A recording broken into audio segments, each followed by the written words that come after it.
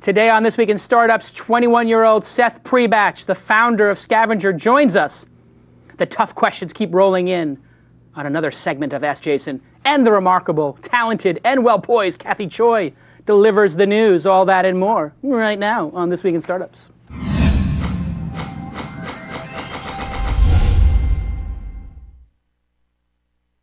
That's what it's all about, man. They said money is the root of all evil. What?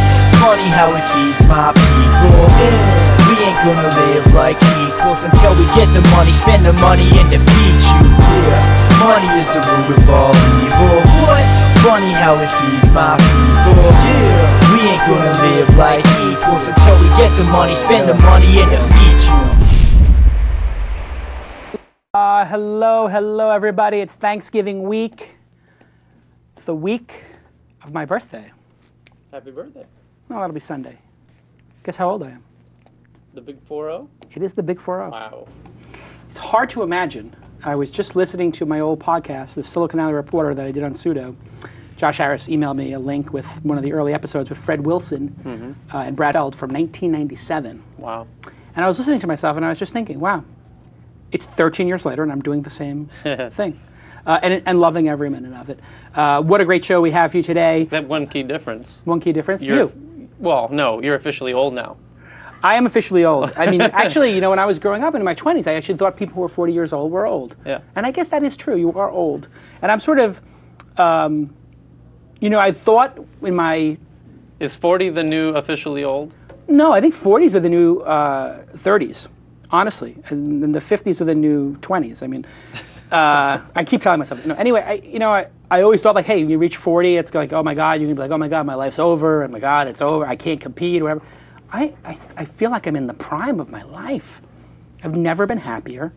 Everything's going really well. I feel like I'm in the zone. My writing has come back, like, incredibly. I mean, I'm writing like 2-3 pieces a week. I'm only publishing 1 or 2, but I feel like my writing's coming back. I just feel like I'm in the zone. Mahalo is crushing it, as you know. We're working on Mahalo together.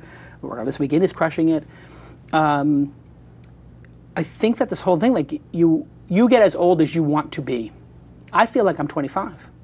When I see people, when I hang out with the Open Angel Forum companies and they're 25-year-olds, or all the people who work here, like, probably what's the average age at Mahalo, you think, the median? 26, 7? Yeah, I might hang out with Jacob and Jeff and these guys. I hang out with a bunch of 20-somethings, you stay young. I think that's the secret. You stay with a bunch of people. Anyway, happy birthday to me. And... you are going to tell us the name of your company on the 100th episode, which comes in 5 episodes, which is sometime in December. Maybe. Maybe. It may not be ready because it's taking time. I'll have something to announce on that show. Well, I don't want you just announcing, like... No, it's worth it. It'll be worth announcing. Okay, fine. Hey, the launch conference is taking off. Everybody's talking about it. We sold a bunch of tickets already. Thank God, because I'm about 400,000 dimes into this thing. That's basically what it costs to do. I mean, you're basically in for 40 high societies. I mean, I could basically play the World Series of Poker for the rest of my life for the cost of doing one conference. But I think we're going to break even and maybe turn a small profit that we can invest in the companies. We need companies. But that's part of one of the brilliant parts of this particular conference. I've never heard this done before, where the profits go into the companies. Yes, and people say, oh my God, this is an incredibly, altruistic thing for you to do, Jason. You're giving the money for the profits from the conference, which, TechCrunch 50 made millions of dollars in profits for both Mike and I. So it did very well for a number of years. And this conference I don't think will make as much because I want to lower the ticket price. I want everybody to be able to afford to go. That's why I made it a $400 ticket price. And people who use the code JasonNation this week get 10% off. So they're down to, what is that, $360? It's basically, it's not much profit there in those tickets. We'll make the profit in other places like sponsorships and the $1,000 tickets for VCs and whatnot. But anyway, point is, I'm trying to change the whole conference business. I'm into, I want to disrupt it in a way, to use a word. Yeah.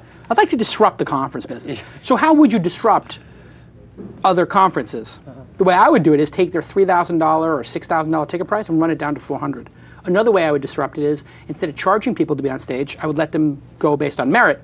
But the evolution beyond that, my 3.0 of the launch style conference, is that any profits from the conference, the companies that present will have the opportunity to have that money invested in them. Plus, we're going to have an angel grand jury. So if you ever go to the Sundance Film Festival or Toronto, there's a grand jury. The grand jury is made up of people who are angel investors, et cetera. And what do? They watch all the films. They mentor the filmmakers. They talk to them about what to do at the event. And then they decide who the best companies were. So in addition to the judges on stage, we'll still have that. There's going to be a grand jury of angels, 12 angels. And they will mentor all the companies. At the end of the day, they're going to get together for a round table, sort of like this, and talk about which ones they most want to invest in. And I'm going to ask them all to commit at least $100,000 to one of the companies. So at the end of the day, they might actually say, hey, I want to invest in Mint, or I want to invest in Yammer. So if I can come to terms with them, I'm going to. Or they might talk to Mint before the event, during the event, and say, I think I want to invest, so would a $5 million pre-money be acceptable for me to put 100 in? And they might say yes, and then on stage they actually announce, hey, I put 100,000 into it. And for those angels, they're going to get first look at these companies, so it's really good for them, and they're going to get the massive press. So I haven't selected the 12 angels, but you're going to help me do that with the Open Angel Forum stuff. So yeah, it's a big innovative thing. But in terms of, for me, I'm just trading short-term greed for long-term greed. Don't give me too much credit. I'm looking back at the track record of TechCrunch 50 and saying, Mint, PowerSet, Yammer, Fitbit. I mean, just go down the line. Red Beacon. I would want to invest in all those companies. I would much rather have taken the money I made from the last 3 years and have invested it in those companies and actually have had the cash.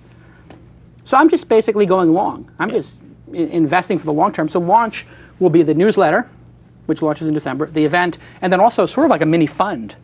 And you'll get your beak wet. So the empty chair, poor Lon. Anyway, if you want to get a free ticket, I'm trying to get people who can't afford, even at that low price of $360, $400, into the event. If you want a free ticket to the launch conference, you can do so by checking into 10 This Week in Startups live, by tweeting, I want to go to the launch.is/conference, and you check it in the chat room with whoever's hosting in the chat room and say you want to go to it. If you come 10 times, you get a free ticket. That's up to 50 people or 100 people, whatever we're doing. I think only it's like 2 dozen people have done it. So everything's going great. We're going to have a show on Friday that I'm pre-taping. It's going to be an All Ask Jason on Friday. Look for that. We're going to actually play it on Friday at 1 o'clock when you're home on Turkey Day, which, this is my favorite holiday. And one of my favorite companies is SendGrid. SendGrid is the industry leader in the delivery of transactional email. Tyler, tell everybody, what is transactional email? So if you're starting a website and you have registrations and you have notifications and password changes, and there's literally half a dozen types of these types of emails that you're going to use in various different ways, like to keep people coming back, right? It's actually part of the main success of Facebook, actually, as far as I'm concerned, is... You've got a message. Somebody commented on your photo. Yes. These little things that draw you back in. Yep. Those are the transactional ones, and that's what SendGrid does perfectly. Yeah, they're mission critical to your business. Account registration confirmations, you don't want those to get lost in a spam filter. Password reset notifications, critical. I can't tell you how many times I've had a password reset notification go to a spam box, and I go look for it, and I find it amongst my spam. Purchase receipts, shipping notifications, and of course, friend-follow requests, like you're saying. Guess the clients here. I mean, this is amazing. Foursquare, you might have heard of them, clients of SendGrid. FormSpring, you might have heard of them, just raised a huge round. Hootsuite, I use that. SlideShare, I mean, these are Class A companies using SendGrid. Those guys are doing some big volume too. So. And like you mentioned, these are the viral people, Foursquare and FormSpring. I mean, those are as viral as it gets. They are now hiring. If you are a web application engineer, there is no better company, maybe Mahalo, but anyway, no better company than SendGrid for you to go work at back-end engineer, sales, and marketing. You just go ahead and... they got to be growing fast. They're crushing it, and you use them as well. Yep. And we're going to start using them here at Mahalo. My guys are integrating them. All that said, it's actually dead simple to get set up, as powerful as it is. Yeah. It's surprisingly simple to get up and running. Hey, I'm going to have this up in Mahalo in December because, frankly, I got some problems at Mahalo with things getting lost in the mail. Because we rolled our own. And you know what? We're busy with a lot of different features. It's a specialty, like... You got to get the IP addresses right. You got to know how the spam assassin things work. There's so many layers to it. And thank you to SendGrid for sponsoring independent media. If you appreciate SendGrid sponsoring this show, then just say, hey, thank you at SendGrid. Thank you at SendGrid. I'm really... Too bad they don't have an animal mascot. They should. Sound that you could mimic. I could do the SendGrid lion. The swoosh, maybe you're like the envelope swoosh sound on the iPhone or something. No, you have to have like... It could be like a crow, the SendGrid crow. Caw, caw, caw. Anyway, I'm really excited to have our next guest on. Seth Priebatsch is the chief ninja at Scavenger, without the vowels, SCVNGR. It's an iPad, it's an iPhone app, sort of like a, I guess the way he describes it is the game layer on top of the real world. It's another one of these con things. Remember, I had Khan Academy on the last episode, which was great, and people just loved that episode. Scavenger's the same kind of thing. I heard about it. I heard about it. By the time like the 6th or 7th person tells me about something, I'm like, all right, shut up already. I'll have the kid on the program. We'll find out directly from him what he's doing, and then I check it out when I'm in Boston. And we had the Open Angel Forum in Boston. I go, and 5 people come up to me, literally 5 people. Have you seen Scavenger? I'm like, yes. The 3 other people who work for the company. This is like kid knows marketing. I keep calling him a kid because I think he's like in his early 20s. It's his first company.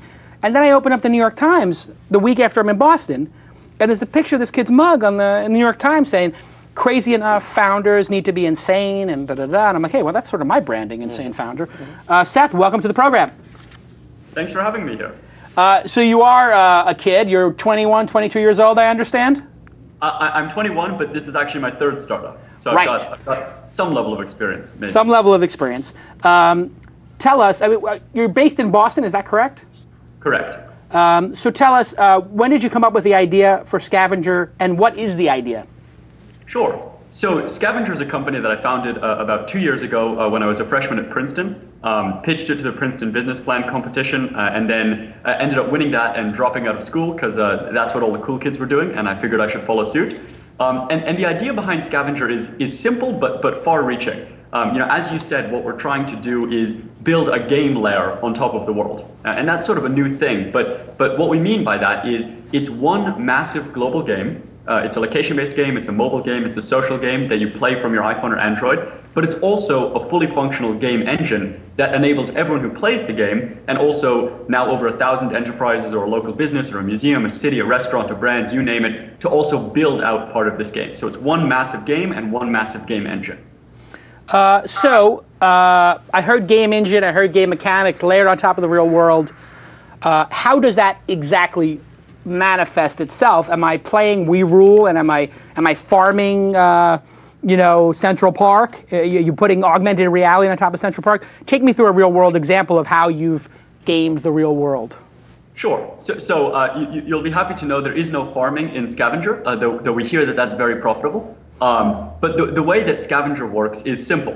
You go places, any place you can imagine. We just announced a massive partnership with Google and have access to their global places database through their Places API developer preview. So any place you can imagine, coffee shop in Tokyo, museum in Paris, a park here in Boston, wherever you are, and you do things there. We call these things that you do challenges. And so you might go to a place and you can check in on Scavenger just like you can check in on many, many services. But the core unit of what you do is this thing called a challenge, which anyone can build. So at any place you could check in, you could snap a picture, you could do the social check-in, where you check in with friends by bumping phones together. But where it starts to get fun is that once you've been to a place enough, you unlock the ability to create your own thing to do there, to create your own challenge. So snap a picture of your favorite piece of art on the walls. Build a tinfoil origami sculpture out of your burrito. Do something a little bit custom, a little bit unique. Snap a picture of you and your friends in front of the Eiffel Tower, with your hand just as if it's touching the top. And so everyone plays this game, but also everyone who's playing has the opportunity to build the game by creating these fundamental core units of challenges, which are really just fun things to do that are a little bit more custom to each place than the check-in, which we're all pretty familiar with. So basically, a couple of years ago, you must have seen Foursquare and thought, there's more to this that's possible. Was that the origin of the idea? So Scavenger actually got started a couple months before Foursquare launched. And the assumption, believe it or not, and now it has sort of come to reality, is that Facebook was gonna do something with location-based social networking, and they have. And we always assumed that when it came to location-based and social networking, the hard part wasn't the location, it was the 500 million users. And what we wanted to do is something actually pretty fundamentally new. We get grouped in with the Foursquares and Goallas and Loops and Worlds and Rumbles, and yes, there are absolutely a lot of similarities, but what we're trying to do is take this theory of enabling the game mechanics that motivate billions and billions of hours of gameplay in virtual worlds and bringing those into the real world. We think that the last decade was the decade of social, where we very effectively digitized social connections, but the next decade is not the decade of social. That's already been built. There's already a framework. It's called Facebook. The next decade is the decade of games, where rather than trying to traffic in social connections, we actually digitize human motivation. And we wanted to build a framework for that. And so we decided we'd build, one big game and one big game engine. So is it something you think, when we talk about game mechanics, we understand the value of checking in. So if you're checking in with Foursquare or Gowalla, you get to have a permanent record of the fact that you went there, just like a photo. You get to tell your friends where you are at that very moment. You get to see where your friends are. If somebody happens to be in the airport at the same time, you get that serendipity, although it doesn't happen too often. But now you're talking about, okay, I want to make a game out of, taking a picture of the Eiffel Tower or making origami out of your burrito, tinfoil, or all this kind of stuff. Who's that going to appeal to? Is that like for kids? Is it for young adults? And is there an age divide here? Because it seems to me many adults might be like, hey, I'm not really interested in doing this kind of silly game stuff. I got work to do. I got a family. Is this relegated to teens and young adults? Sure. So it's a great question, and I'll give some data to sort of point out where scavengers come from. Quick history on that. We spent our first year and a half building out the game engine side of things, and only launched into the consumer space about 23 weeks ago now.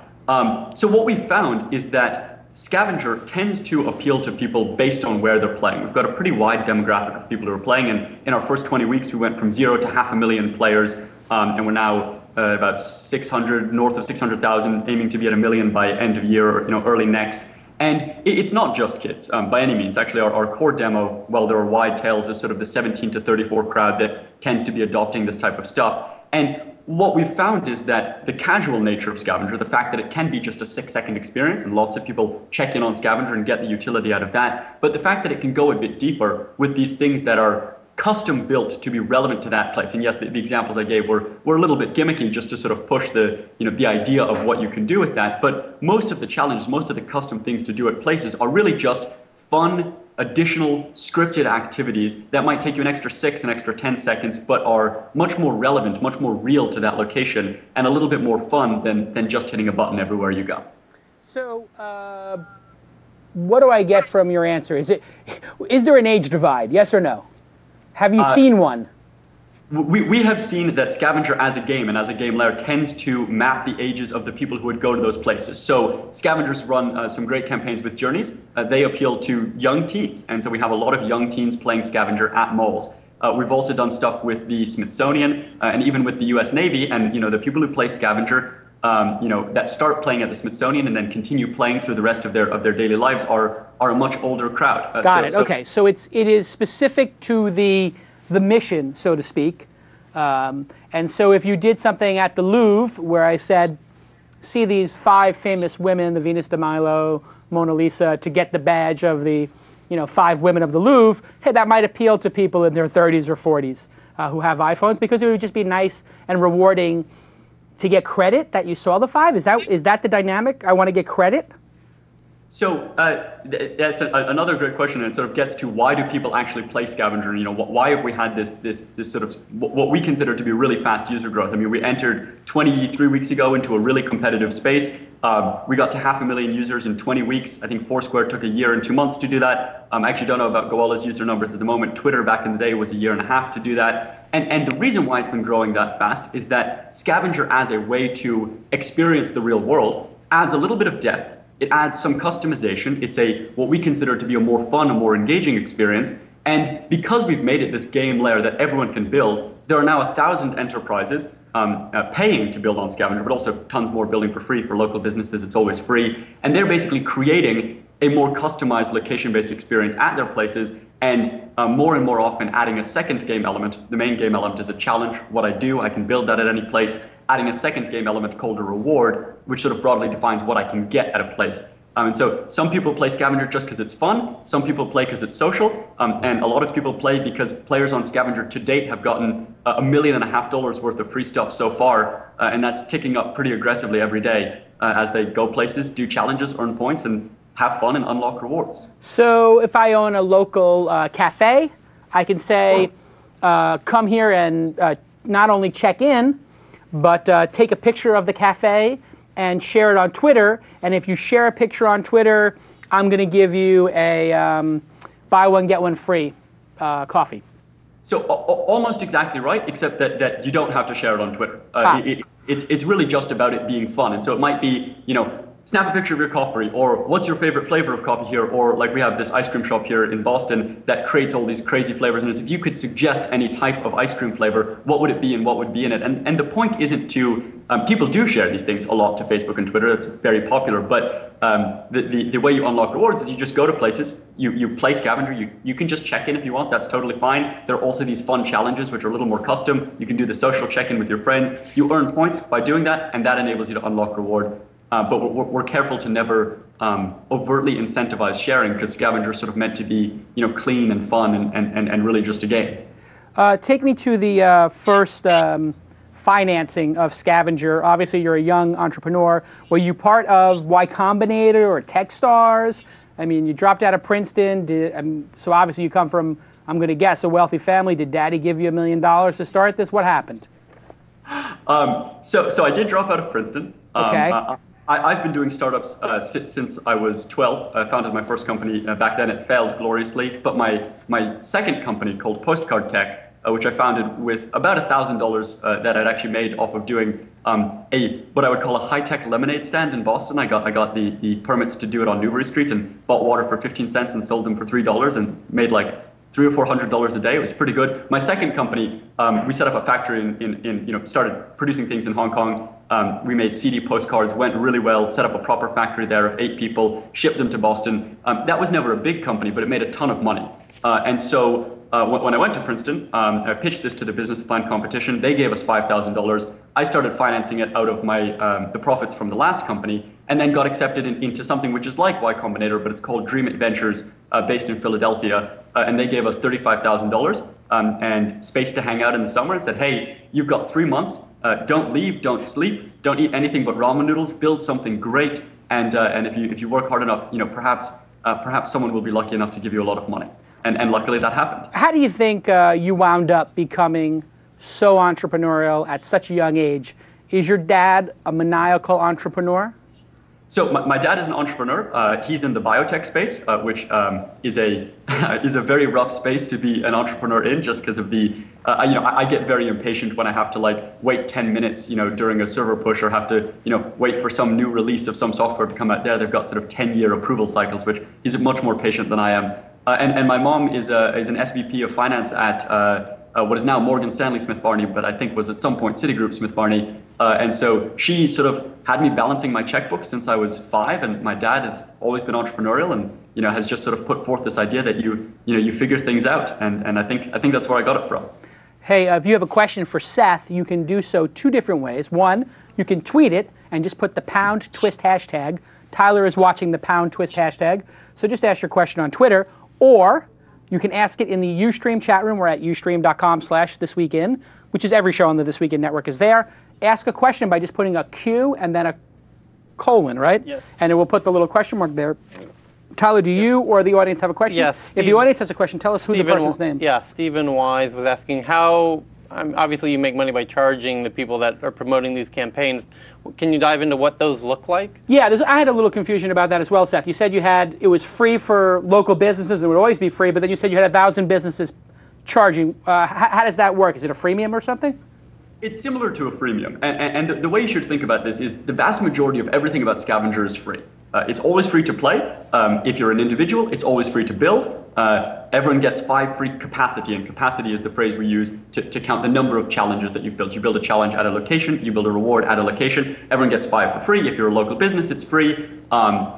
Where people pay us and where we actually make money is that if you're a larger institution or a larger enterprise, say a university like Harvard or Princeton or Tufts, or a museum like the Smithsonian or the Museum of Fine Arts, or regional brands or national brands like AT&T and Zipcar and Sony and Warner Brothers and GameStop, all of whom have built on Scavenger, they want to build many, many more game elements in the real world. And they basically buy capacity from us. They totally self-serve. You build it online. You create these very fun things to do at places. You create these rewards that you can unlock at places. Completely software as a service sort of dashboard to the game layer. And luckily, that's been a phenomenal business model for us. In our first year with 0 consumer offering, this is just when we were doing it, sort of building out the game engine and kind of having people sign on before there was really any consumer offering. We did over $1 million in revenue. We've done many, many multiples of that this year, and we'll do many, many multiples of that again next year. And the reason for that is that it's not an advertising model. It's software as a service. It's basically getting people to build out the game layer with us, and they get huge benefit by attracting traffic, increasing engagement, activating fun at the locations they care about. They invite people in to become part of the scavenger ecosystem, and then the game just gets bigger and better for everyone that's currently playing.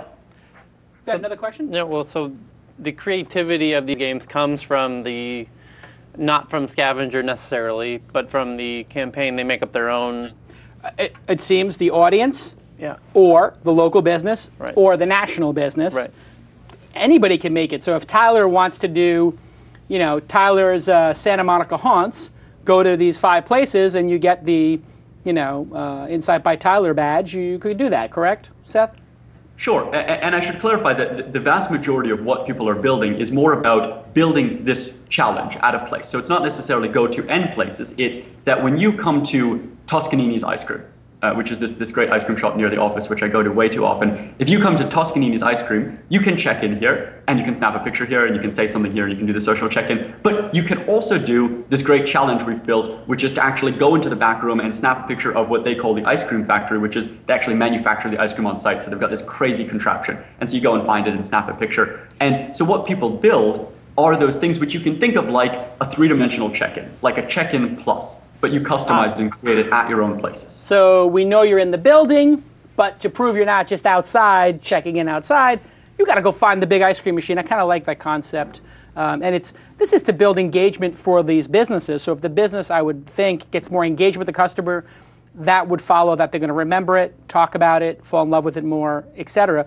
What have your clients told you the result of you doing these sort of in-store tasks, games are? What's the result?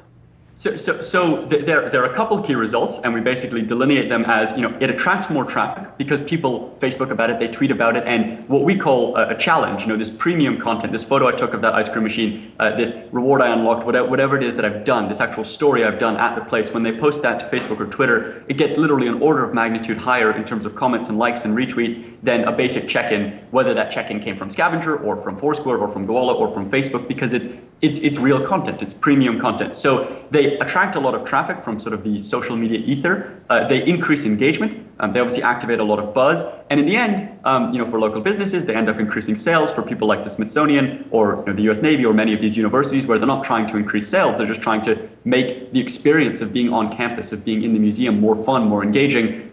They basically get people exploring more, having a better time, and they get great value out of that. And we get at a very, very high conversion rate of people who continue playing Scavenger wherever they go. And at many, many places, no one's built anything custom yet. So all you can do is, the basic things, check in, snap a picture, do the social check-in. But then because everyone can build it out, the most popular places tend to start having much more interesting content, much more interesting things to do. Tyler, any other questions? I'm curious to see, have you had thoughts, and somebody asked this, I got to give them credit, thank you very much, CB, kind of begs the question of an educational use, but I'm also curious of like a dating use might be kind of interesting. Yeah, so what activity can I do in the dating field? Can I, if I get a girl's phone number and take a photo, well, I guess if we took a photo of the phone number, that would work. If I can actually get a girl to talk to me and get a photo of that, does that get me some free ice cream? Any aspirations for dating or meeting people, socialization? Or the education thing, because it seems a natural fit that you would. It does. You get to every class for a month, and then you don't get kids to show up to class on time, not tardy or whatever. Are professors using this to get people to actually attend their lectures, and are people meeting girls with it? Are nerds meeting girls? It begs the important question: has anyone gotten laid with this yet? There you go. Tyler said it, not me. So as you can imagine, being in the tech field, we're always looking to solve, the real pain points in our life. And I think that the ultimate goal for Scavenger is when I can solve my personal dating deficiencies with some app, that would be wonderful. But Scavenger, Scavenger isn't really built for that. We have seen really creative uses of Scavenger for that. And I guess this really gets to the point that Scavenger isn't really built for anything per se. We've built a game layer on top of the world, and other people build out that game with us. So in the dating field, what we've seen that's actually pretty creative is in New York, someone built out this great series of challenges, and this one is go to end places. It's what we call a trek, similar to a Goala trip, just a list of places. But instead of just checking it in at each one, there are challenges that you do at them, and there are rewards you can unlock. And they created a date night trek where they said, hey, no one knows what to do on a date. It's difficult to plan it. Just play scavenger. Start here. First we're going to go to the park, then we're going to go to a movie theater, then we've already picked the restaurant for you, and there's a reward at the restaurant. So if you do the social check-in and earn 4 points together, you get a free appetizer. And they basically built on Scavenger, on this game layer, a way to make dating a little bit more fun and a little bit less awkward, which if I weren't spending all of my time on Scavenger would definitely be something I'd take advantage of. And to answer your question as well, in the education field, there are 350 universities building on Scavenger already.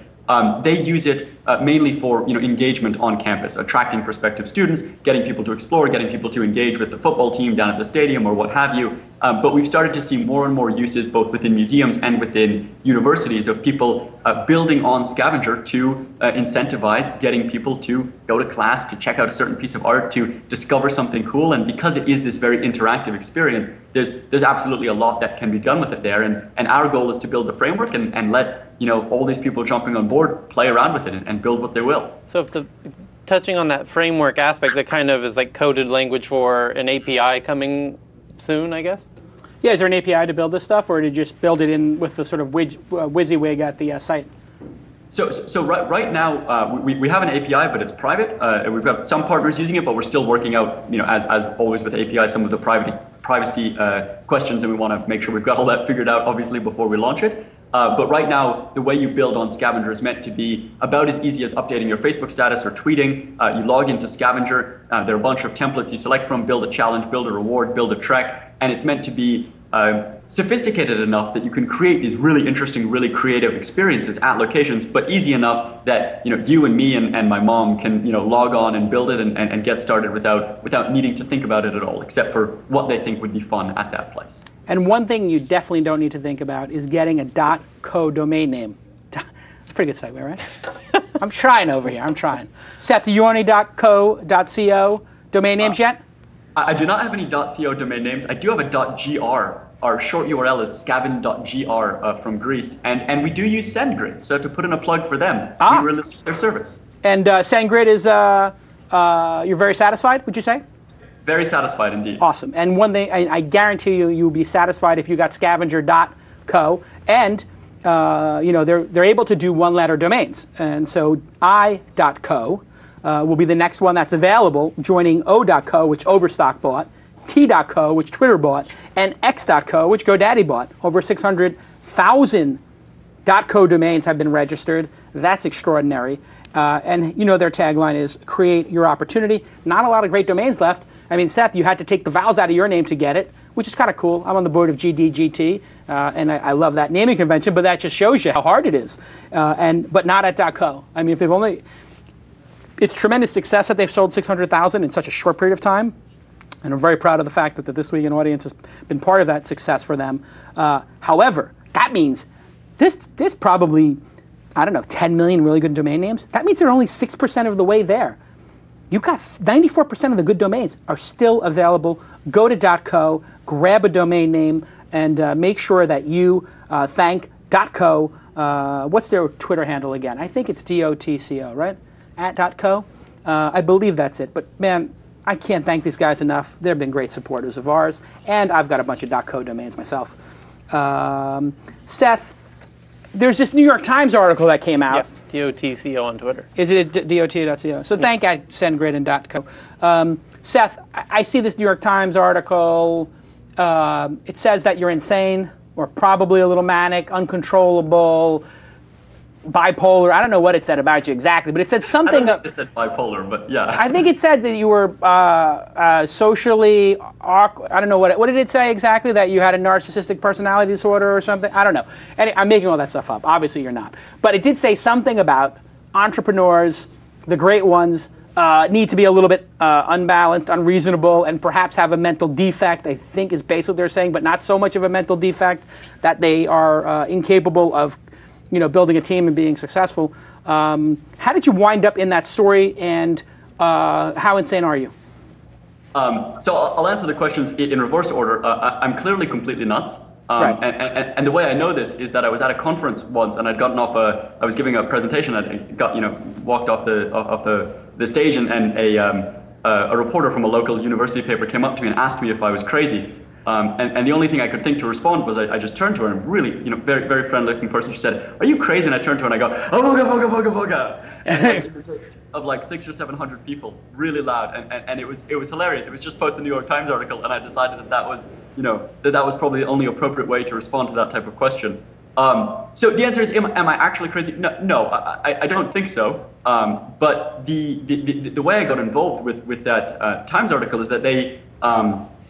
This reporter had been asking around, and he'd asked a bunch of VCs and a bunch of other entrepreneurs that he'd said, hey, can you recommend to me someone I should talk to that is building a very cool company, building something big, and also completely nuts. And he asked about 10 people, and I think that 9 out of 10 of them mentioned me. So clearly someone thinks I'm nuts. And then he phoned and he said, hey, I'm writing this piece on what is actually called hypomania.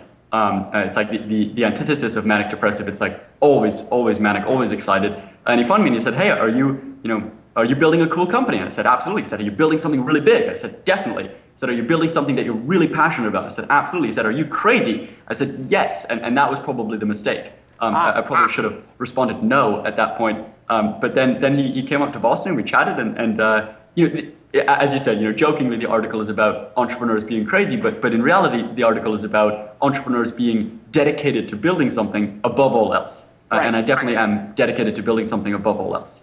Have you found in your career, I mean, I'm talking to you about your career, you're 21 or 22 years old, but you've done 3 companies, so kudos to you. Have you found that there is some shortcoming on a personality basis that perhaps you have that does make you successful, so it's a double-edged sword? This thing, maybe I piss some people off, maybe I alienate some people, but it sort of serves me well in the growth of my companies? Is there something you can put your finger on? I should check. Jason, will you friend me on Facebook? I will. Then we will both have friends. We'll both get our first friends. We can each have one. It'll be phenomenal. I hear it's a very social experience that way. Yes, absolutely. Sure. I mean, I focus on Scavenger, and it's always been this way with whatever company I'm trying to build. And the last, the second one was successful. The first one totally failed.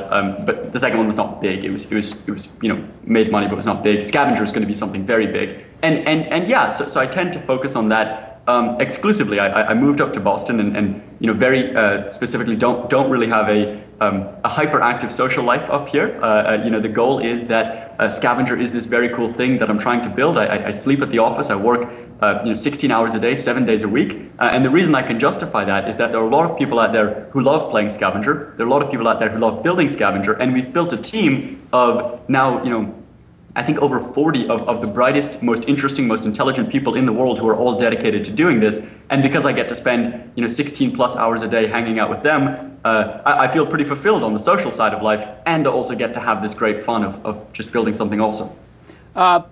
No girlfriend though, huh? No, and I think that gets back to, will Scavenger eventually morph into a very effective dating tool? I've tried to stay away from that because it can't just be about my problems, You and me would like it, but it's got to be built for other people. Hey, I'm a married guy, and just for the record, I never had a problem getting girls in New York because I had a magazine. Having a very successful startup company, I mean, that's a pretty big icebreaker, I think. All you have to do is figure out, like some people who work with you, or they have to go out to a bar at some point where there are females that you can talk to. I think you're going to do just fine, Seth. It's great having you on the program. Continued success. I've been using the application. I think it's very clever. It's obviously very well put together. And wow, you're crushing it. I mean, to be raising money from Google Ventures, Highland Capital Partners, who I know, this is not insignificant. And to get this level of companies involved, like AT&T and National Geographic, Zipcar, Sony, Tesla, Warner Brothers, very significant. I wish you continued success, and congratulations on raising all the money. And yeah, you only get to go around the planet once, so you might as well expend all of your energy and do what you love. And there'll be time for girls later. As my grandfather would tell me, keep your eyes on the books, not the babes. And in this case, it's keep your eyes on the startups, not the ladies. Cool. Well, Jason, thanks so much for having me, and happy birthday. Thank you. Thank you. This Sunday. Cheers. Thanks for being on the program. I'll see you when I'm in Boston. Cheers. I like this guy. Like you read the New York Times story and you think, and this is what a lot of, I mean, I suffer from this a little bit. A lot of Zuckerberg clearly suffers from it. You know, you read about somebody in the New York Times, you're like, oh my God, this guy's a maniac or whatever. But then you meet him in person, you have a little conversation with him, he's human. You know, I mean, that's the lesson I learned with Zuckerberg is like, you know, when I started seeing him in person and talking to him, I'm like, oh, this poor kid, he's like on stage having a panic attack, and I'm criticizing him. And then I feel terrible about criticizing him as brutally as I did. But, you know, it's like I was justified in criticizing the behaviors they were doing, but was I justified in criticizing the individual? Perhaps not, you know? I think it'll be yet to be seen. Like, people used to criticize Bill Gates the same way you were criticizing Zuckerberg and Microsoft. But it was justified at that time because he was known for just crucifying people and brutalizing ruthless, and I think beyond ruthless. I think Zuckerberg's very influenced by Bill Gates. I don't think that no one argues that So he point. sort of likes it. But hopefully he's also inspired by the philanthropic angle Bill Gates has taken. Like all the wealth that he's accumulated, he's giving back in huge ways. Yeah, I think I never worry about the polarization of wealth. I worry about people not wanting to be wealthy. Because if you don't have that drive and desire, you're not going to do anything great in the world. Wealth is the byproduct of doing great things. Whether it's wealth for your nonprofit or for a for-profit, and the burden of wealth, as you can see from Zuckerberg giving $100 million, and he's not liquid right now, so I mean to give away $100 million, I guess he gave it in stock. But Bill Gates, Warren Buffett, Ted Turner, I mean anytime these people get a large sum of money, billions of dollars, they wind up giving it away because it's too much guilt. It's overwhelming. You know how guilty I felt for years with my family? Like, oh my God, my brother's running into burning buildings. You know, and I can basically retire at a young age. And I just, it F's with your mind. And I'm on a very tiny, tiny scale, but they're on a huge scale. It F's with your mind in a very big way. You already see Zuckerberg living in a very modest place house. And giving $150 to the schools. And yeah, he lives in a $2 million house. He's giving awesome. If that's 9 figures to the school. If the benefit of... If that was you, you'd be buying a 9-figure house and giving 2 figures to the school.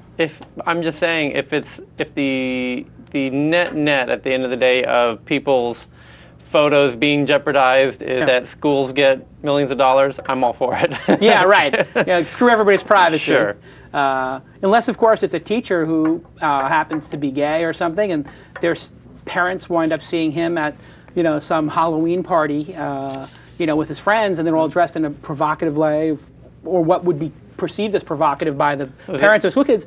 That was Google's actual example. And that was Google's actual example. I'm using it for a reason because it actually happened. Yeah. You know, then hey, maybe it's not so cool. Right. You know, so but I think what's going to happen is as entrepreneurs mature and they get more life experience, then they start realizing, like, wow, he's got a girlfriend, right? They'll get engaged at some point, God willing, or whatever, and I hope he's happy and gets married. And then when he's got a wife and somebody checks him in at the Spearmint Rhino when they're in Vegas for CES, he's not going to appreciate it, trust me. You know? Right. I'm not saying this happened to me, right. but I was at the Spearmint Rhino with Kara Swisher from the Wall Street Journal, and she checked me in. And I was like, you don't need to be checking me in at the Spearmint Rhino. This is not good for me. You don't think my wife subscribes to one person on Twitter. She's got a secret Twitter account. You know who she subscribes to? You. Me. Yeah. She doesn't need to see me at Spearmint Rhino with Kara Swisher. Anyway, you know who else you need to fall in love with? There's no more sponsors. That's it. I was just joking. No segue there. Hey, it's time for an Ask Jason.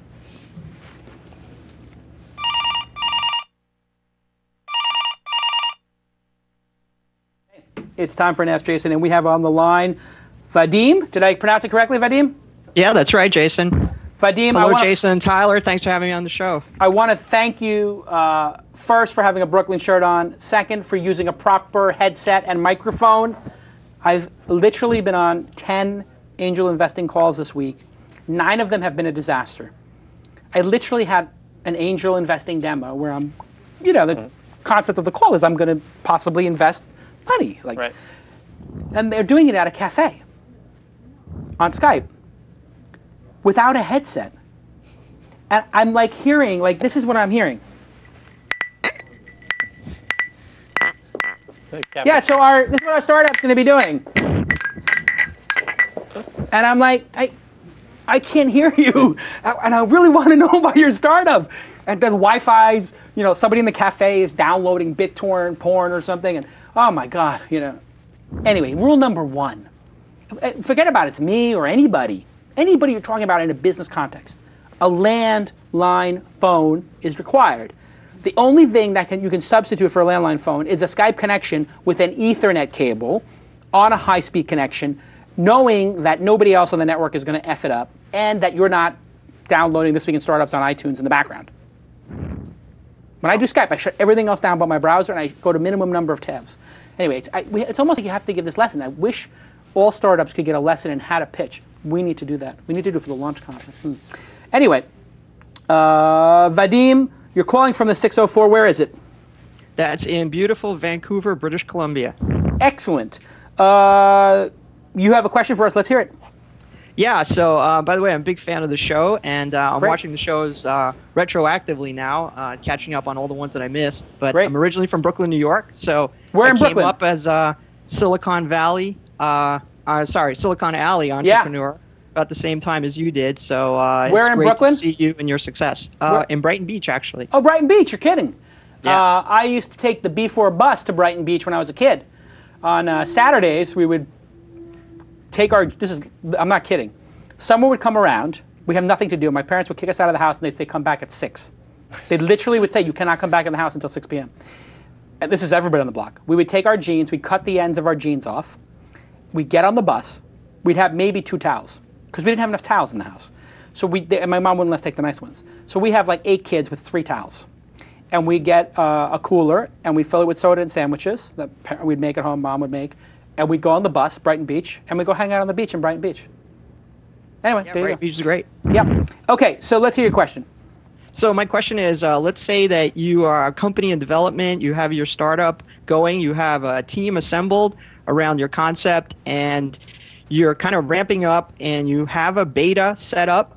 How do you take that as a combination and turn it into a value proposition for your investors to get you to the next level? Or maybe I can ask, what are the best practices for taking your startup to the next level once you get to that point? This is a great question. So basically, you were able to assemble some sort of a team. The team was able to build some sort of a beta of the product. You have some users using the beta, and now you want to leverage this in order to raise money. Now, is that correct? Did I get it right, Vadim? That's correct. Yeah, you nailed it. Okay. So, assuming that you've done all the things you've heard about on this show, like have a world-class domain name, .co, not a bad choice. You have world-class design and a logo that's top shelf, great UX, good user interface. No excuse not to have those things in today's day and age. One person working at home can have a great domain name, great logo, and great UX. So you have to have it.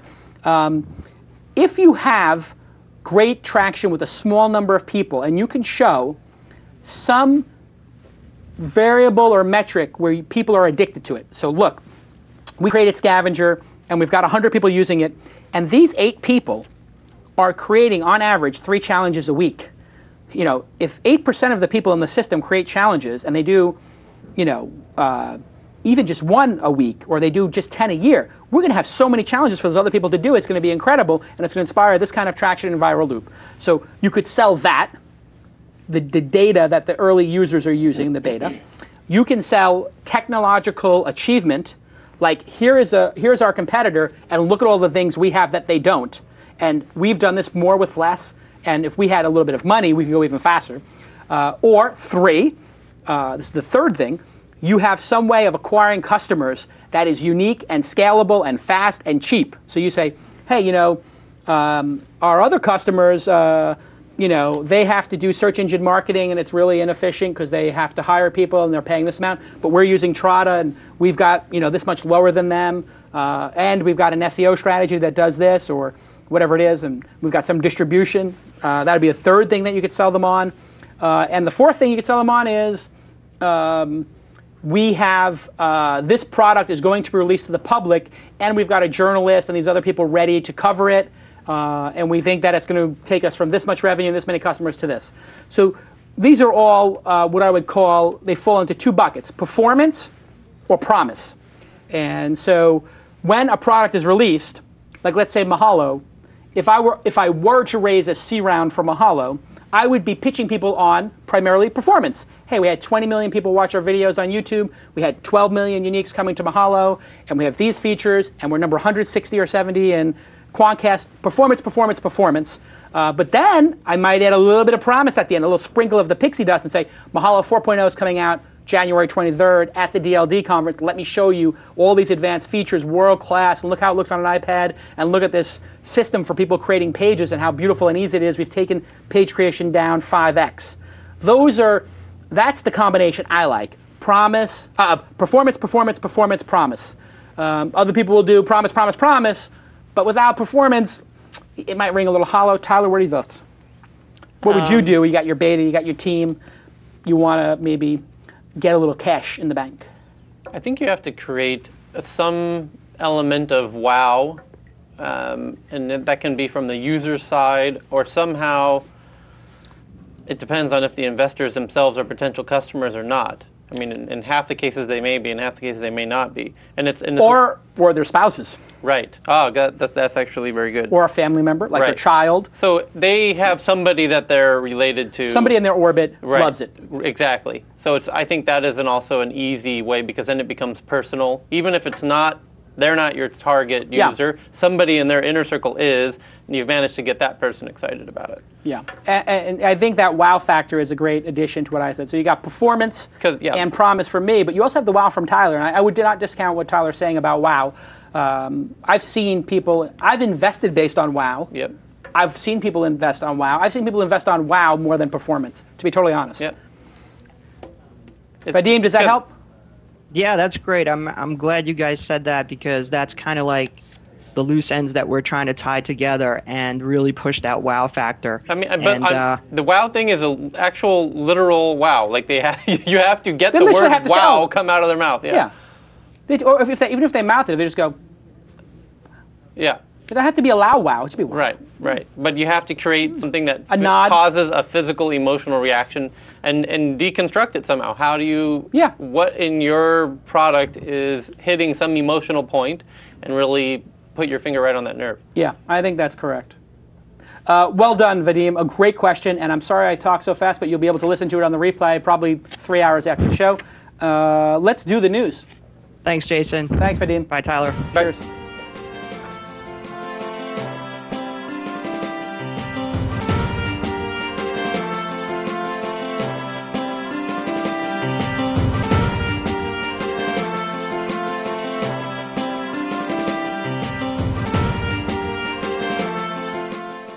When everything starts going really well on like all of the different projects, it just charges me up. So it's one of the reasons I like to multitask a little bit, because if I get like, oh, Mahalo is going great, launch is going great, this week in startup's going great, and like 5 days, or my writing's going well, it just all cascades. I just love it. There's something about performing well, it is inherently increases performance and joy, for me at least. I don't know, I assume for everybody, that when you're actually in the zone, it makes everything so much more fun, It does. And it feels like everybody in the team's in the zone. I just see everybody performing at a high level. What's in the news? Well, on November 8th, Facebook officially filed a trademark infringement lawsuit against Lamebook, a funny blog that aggregates lame pictures and funny status updates and more from the multi-billion-dollar behemoth. Facebook has taken this ribbing to heart and has been actively removing fan pages, links, and likes to anything Lamebook related. Of course, this piqued my curiosity instantly, and I went immediately to Lamebook and found this. So it's like the hand of God has come down onto the site to teach us a very serious lesson. And if you take a look at it, basically what they're saying is, if you kind of scroll in, if you can get a little bit closer to what they're saying there, yeah. Basically, someone is trying to make a knock-knock joke about Facebook, and you see Facebook essentially go in and say, Kev, I think if I were you, I'd stop the joke right there. Can you get on it? Which one is it? This? Nope, it's not that one. Go down a little bit. Oh, I see. Let's see. I didn't realize it was all. Well, in any case, basically what it is Lamebook is claiming that it's clearly a parody of a larger site and thus protected under the First Amendment of the Constitution. you know. Anyway, there's a lot. I get the point now. I'm seeing there's a lot of like people doing lame stuff on Facebook and they're syndicating it. Right. I mean, Yes. is this what Facebook should be doing? Should they be censoring what's on or parodies of the site? Facebook, anybody using the word book, just like anybody who uses the word pod or Amazon, is likely to cause some level of confusion with the major brand out there. So if you have Oogle, and somebody there's been a bunch of Oogles, some porn related, and those have gotten letters, and Facebook would do lame book or this book or that book. So if there is a likelihood of confusion, then they're justified, with the exception of parody. And this clearly is parody, so it's unbelievably lame of Facebook to go after them. They should get a sense of humor. Yeah, I think it's just really frightening to think about them becoming the next evil empire. Yeah, I mean, they clearly are, and they're very successful, and that tends to be what happens. People will take themselves a little too seriously when they get big, and you have to realize there's so much at stake right now. I mean, tens of billions of dollars are at stake, and for many individuals, I would even say there's thousands of people who are either going to be worth hundreds of thousands to millions to tens of millions to hundreds of millions of dollars based on this. Which is why if you criticize Facebook, which I did in the industry a couple of times in a pretty harsh way that got picked up probably more than I deserve or more than my reasons deserve, you will create a lot of enemies very quickly. And so that's why I sort of backed off of it. I'm like, I have my opinion, but I'm not willing to risk my company, Mahalo, on it, and damage the other people who are working here to build something special. So there's just a lot at stake. They have no sense of humor, and if you criticize them, they don't take it well. They need to get a sense of humor, clearly. Tyler? It's obviously protected from a legal standpoint. Like you could go to anyone that goes online can figure out very quickly that there's no case here in terms of trademark because it's purely a spoof. The question a judge would ask here, or a good attorney would say, did anyone confuse this? When you go to Lamebook here, are you confused that this is run by Mark Zuckerberg and the Facebook group? And the answer is obviously no. People are not stupid. Next story.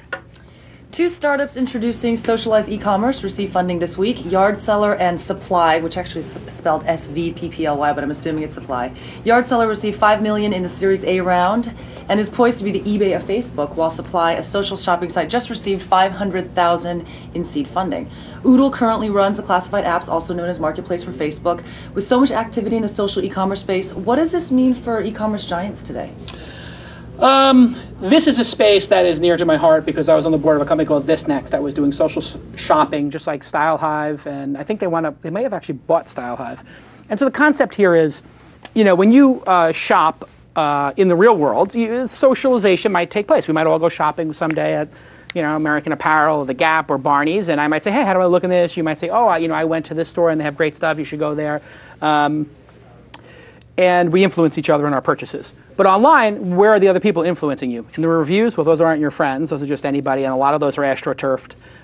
So maybe it's not super social. This person, people who bought this also bought that. Sort of social, but again, I don't know those people. So the premise of This Next, Style Hive, and these sites is that social, if done right, might influence people's purchasing. Nobody's gotten this to scale, although people have gotten it to low millions of people. Just like the bookmarking space, like Delicious and StumbleUpon. It seems there's a small contingent of people, or medium-sized contingent. It's not a scale service. It's not tens of millions of people. It's low single digits who like to bookmark stuff, save stuff, comment on it, and share it. And so the question is for these companies, can they get to some level of scale?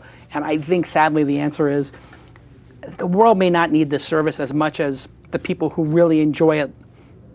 Mm-hmm. So the people who are in Delicious, they would tell people till they're blue in the face, my God, you have to use Delicious, you have to do Delicious. And they said, why would I use Delicious? I hit bookmark in my toolbar and it works. They said, no, but it's online, you can tag it and share it. And they're like, I don't want to share it. And people used to talk to people till they're blue in the face. You have to use Delicious, you have to use StumbleUpon. And people didn't. And I think it's the same sort of situation here. I think it's a space that's not DOA, but it's never going to become huge. Tyler? But it could be one of those things like video where people have been trying it for a long time, and a good amount of the pitches that we used to get and still occasionally get are very social shopping in nature, And it intrinsically makes sense that, you know, people like shopping with their friends. How can we do this in a digital way? But I think if it does work out, it'll be because some other technology takes off that allows this now to work in the same way that Flash allowed YouTube to do what it does successfully. And some other breakthrough, now that social networks work, some other business models work that didn't before social networks, right? So there could be some technology or something that comes to fruition that would allow social shopping to then function. It feels like there's a key piece missing for that puzzle to unlock. I mean, here's an example. Pull up my screen for a second. Here's this next, and you see Mary Alice Haney and her picks, and you know, I found I would just for discovery. You know, I'm shopping for something, but I don't know what I want to buy. So I want to buy something, and I want to buy something artistic, or I want to buy something sexy, or I want to buy something fun, or I got a birthday present for Tyler or for Jason. I have a birthday coming up, no pressure. But I want something stylish, or I know this guy's a business guy, but he also likes cars. You know, though for that discovery, it's great. But I look at 95% of my purchases, 98% of my purchases, they're directed. I have a problem I want to solve with a thing, you know, or Steve Jobs made that, I want that. You know, it's not like I just want to discover something. But for people who are social and do window shopping, these services are great. People love them. So I'm going to bet it's going to become a niche opportunity. I'm going to bet that people are not going to break it out. Tyler, you think it could be? They just pulled up the lame book. It's if you want to see that joke, anyway. It's not. Okay. Anyway, let's go on to the next story. NY-based Hashable raised $4 million in funding yesterday, in addition to the $11 million raised since the company's inception when it was still Track.com, or a competitor to Yahoo Finance. After realizing Track was never going to be big as he hoped for it, founder and CEO changed course and launched the company to focus on making introductions and connecting with people in general. So checked out that site, found you on there, Jason. Is Hashable the next LinkedIn? Why do you like it so much? I love it. I've been talking to the founder. I didn't invest, but I may be involved in some way because I just find it really awesome. Essentially, here you see I introduced Paris Hilton to Lindsay Lohan because they both have actual accounts. And I did a bunch of other intros on there.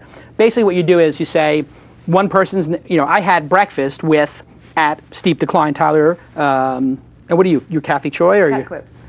Cat Quips. That's right. C-A-T or K-A-T? K-A-T. And Quips. Okay, so I say, I just met at Cat Quips, pound Hashable. Hashable picks up anything with pound Hashable, puts it into its database and says, oh, Jason, and this person and that person, boom, they met. That's the keyword. Or had breakfast with, or introed.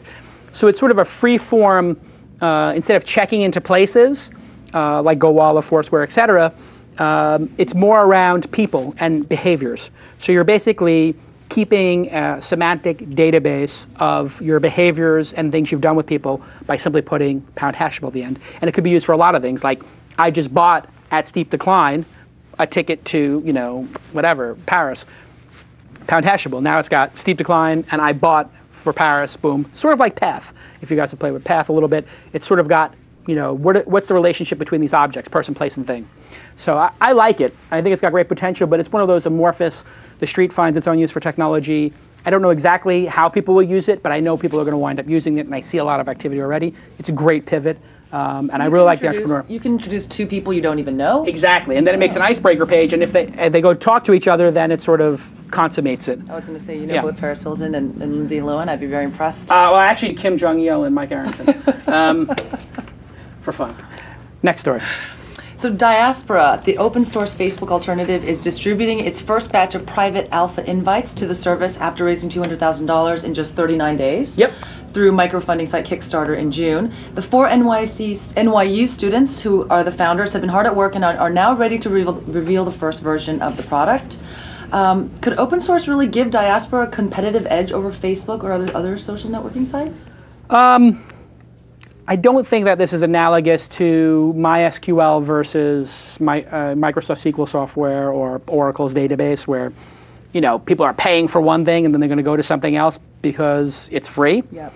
You don't have money being exchanged for Facebook. Facebook is free, and this is a free product that will not have as many features. So there's not that main reason for open source. And open source, the other main reason for it is that you can tinker with it. So, and expand it. So in the short term, open source stuff is generally lamer than the incumbents, but in the long term, you have so many people tinkering that better things come out of it. So it's going to be lame at first, like any other, point one product. However, if they can get developers to start building on it and creating interesting things, there could be killer applications that have yet to be thought of by people who would not have participated if there hadn't been a code base for them to contribute to. And so I have high hopes for it. I don't think it's a Facebook displacer, but I do think that there'll be other social networks, and all it takes is for Yahoo or Google or AOL or MySpace to adopt this. And when that happens, and sort of a more open social network where you own your graph and you can export everything, and I can have a server for all my friends with all their information on it, right. And it can be syndicated to yours, and this sort of BitTorrent model. I think it could become something with applications that we haven't seen yet, whether that's intranets for businesses or private groups, or a university wants to have their own Facebook and they don't want to use Yammer because they want to customize it a whole bunch.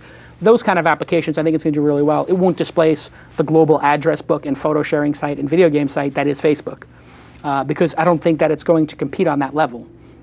Address book, games, and photos, which is 80% of why people use Facebook. Mm-hmm. Tyler, you have thoughts? I think. And what episode were they on? They were just on an episode. Maybe 5 episodes ago. Yeah. Maybe in the 80s, high 80s. It relates, though, to Path in a way in that if there is one thing that would threaten Facebook, I think it is going to be something that is more...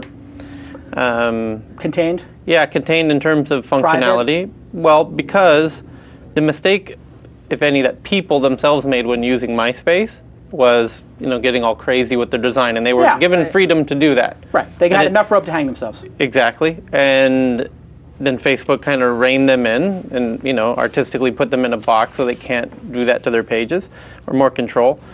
And that was a huge benefit, right? So you have a more standard, useful experience. I think the mistake, if any, that people did with Facebook, I don't know to what degree, but I think people over-friended. And I think Dave Morin knows this intimately well, which is why Path is designed the way that it is. It's capped at 50. Right. So he's basically zigging where they zag. Well, no, but with very intricate and detailed knowledge about what would... I think Path is an absolute sleeper. I think it's a sleeper. Right. I don't know that the photo is the and when I say sleeper, I mean it's a sleeping giant. I think it's going to do very well because there are less than 50 people that I want to have everything on, you know? And I could see people like, you know what, I have this Twitter account and I have this Facebook account, but this photo is really for the 50 people I know will not abuse the fact that I've shared it with them. So, hey, I got a picture of London with my wife. I want to share it with some people, but I would never, there's no photos of my wife online on purpose. And I actually stopped doing pictures of the baby because I just thought, man, what if there's some chance of some maniac out there gets upset at me? I could be wrong, but I don't want anybody obsessing or anything. I mean, besides Dave having intimate knowledge of having worked at Facebook on the social side of things, and he must be familiar with Mixi in Japan, and Facebook must be very familiar with Mixi in Japan, which has a very limited, I think it's 27 people on average share network size. Right. And Facebook has a hard time getting adoption in Japan because it's so tight. And Mixi knows that's what's so special about Mixi. Those are real friends. It feels like that's the natural evolution. You join a social network, right? And your first experience on MySpace was just collecting your friends collecting your friends, designing it a little bit, playing with it.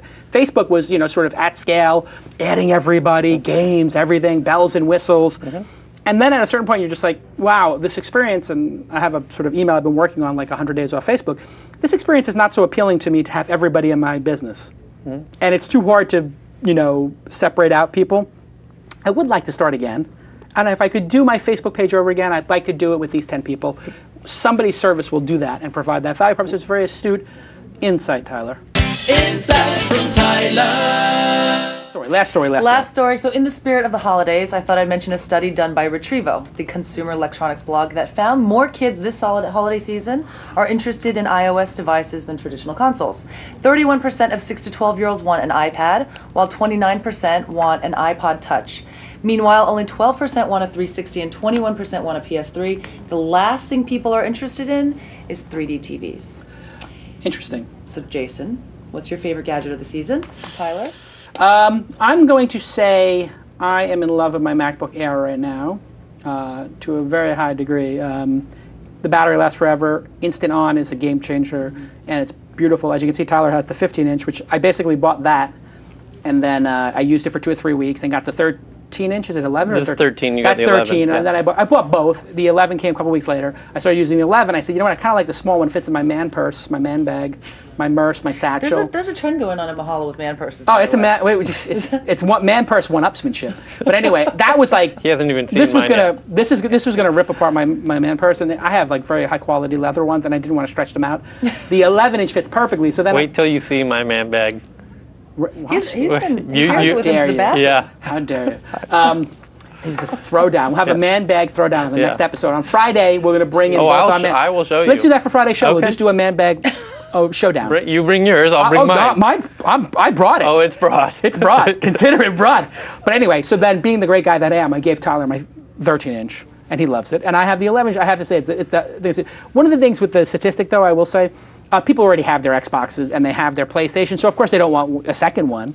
And I don't think the iPad's a younger product than those other two, so that could be skewing it a little bit. I think you have to ask them, which would you, if you could only have one device, which would it be? Right. That's the way I would phrase the question, not which one do you want most, because people already have their Xbox and PlayStation, people are using them like crazy, and it's a renaissance of games going on over there with Call of Duty Black Ops. However, Mahalo Video Games channel on YouTube is crushing it, youtube.com/Mahalo Video Games, and the Angry Birds and Cut the Rope and all this other, games on, those things are getting thousands of views, tens of thousands. They're keeping up with the console games, Yeah. and they beat probably 2/3 of the console games. So the lower, I would say the top third of console games are bigger in terms of popularity, but in terms of number of people, I mean, there's millions of people who have downloaded Angry Birds. This is a serious, serious property.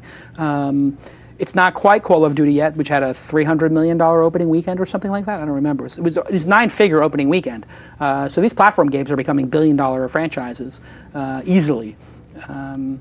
But it makes sense to me. The products are getting incredibly refined. The screen on the iPhone now, the battery life on the iPad. I mean, the iOS devices and the number of apps available to them, and the value. I mean, you buy one game like Call of Duty, $60 or $70. You could buy, I don't know how many games, probably 50 games on your iPad. Most of them are $1 or $2 or $3. And so in terms of value, probably the iPhone, better value. You have communication, you got email, you got browsing, you chat, you can Facebook, you can Twitter. There's no doubt to me that young people, if you gave them a choice, PSP or that, you would do it. Which means you'll see a bunch of social devices. So the next round of Wiis and PlayStations and Xboxes. The Kinect. All that stuff, that out. Kinetic, all that stuff is going to be very, very social. They're going to make it so we could have a dance party with 10 people around, 10 different computers with a Kinetic. What do they call it? Kinetic? Kinect. It's Kinect, the thing where you dance in front of it. I see these nerds in the back dancing in front of it. It's super embarrassing. What do you think, Tyler?